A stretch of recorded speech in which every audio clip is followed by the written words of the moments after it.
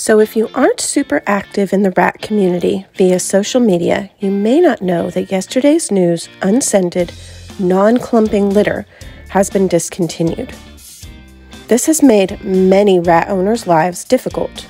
What do we use in litter boxes now? Are there any alternatives? Anything paper-based seems to contain baking soda. Isn't that toxic? I'm going to talk about all of this in today's video. The first thing you need to know is that rats should never be on scented or clumping litter.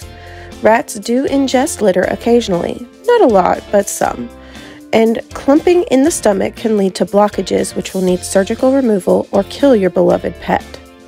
Scented bedding is also not safe, as rats have very sensitive respiratory tracts.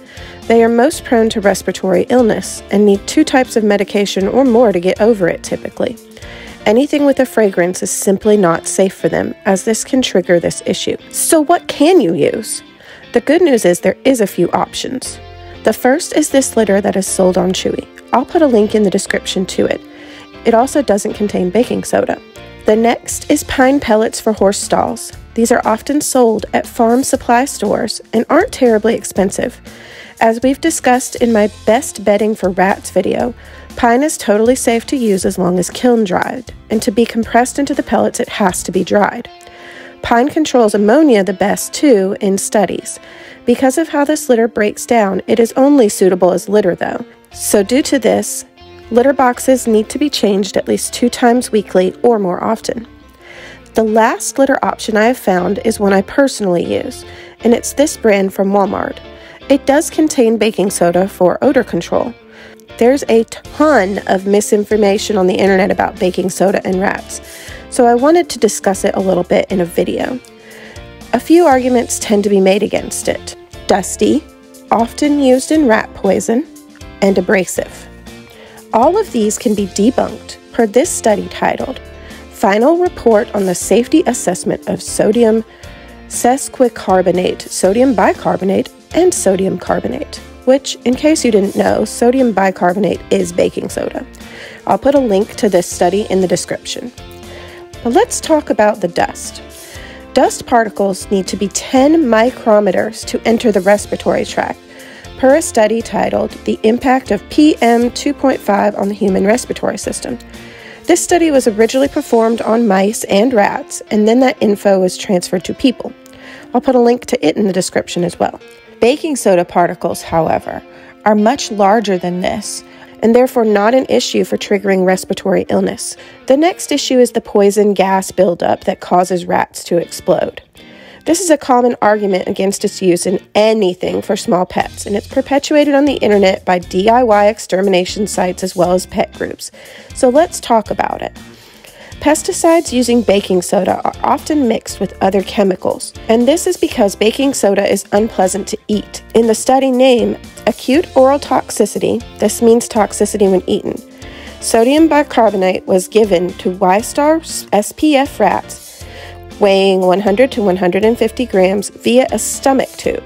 So note here, the rats had a tube put directly into their stomachs for this study, and the baking soda was added directly into that. The first study gave the baking soda to 10 rats, which had been fasted for 24 hours. After this, they were observed and 1 animal died. This may seem like a lot, but for things to be deemed toxic, you need to have half of the tested animals die within a certain time period, and this is not what happened. And no other rats had a single issue with the baking soda. In the second experiment, they did the exact same thing with 10 rats from another lab strain, only this time they were observed even longer, 14 days, and the results were exactly the same. Sodium bicarbonate was not classified as a toxic substance since 1/2 or more of the test animals did not die.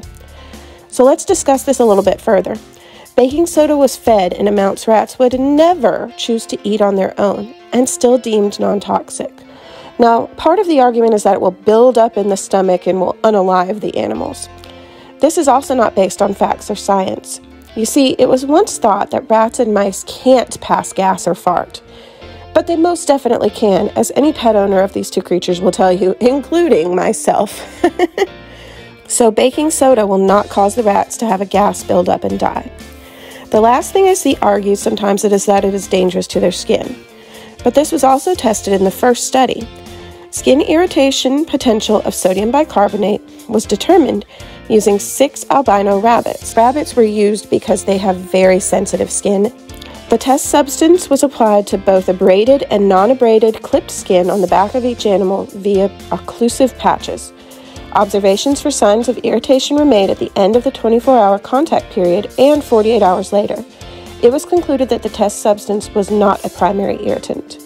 My conclusion after doing that research is that in a litter, baking soda is safe because even if a rat chooses to eat some of the litter, the amount ingested would be so small that it can't cause any harm.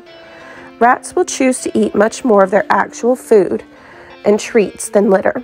So to sum up the 3 options, I personally recommend these litters: Oko Cat from Chewy, Pine Pellets for Horse Stalls, which is available at Tractor Supply and other farm supply stores, or Vibrant Life from Walmart. But you can use any paper litter that is non-clumping and not scented, and any pine pellets that do the same. I hope this video was helpful for you. Thanks for watching. Bye!